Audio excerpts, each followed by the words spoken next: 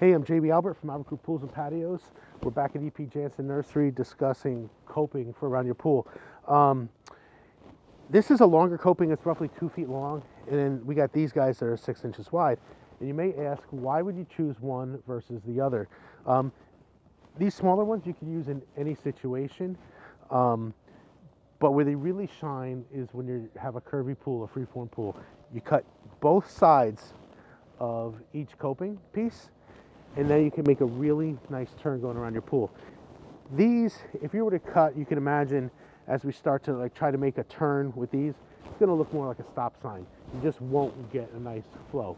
So this is a bullnose paver coping versus Cambridge's Crusader coping. Thanks for watching.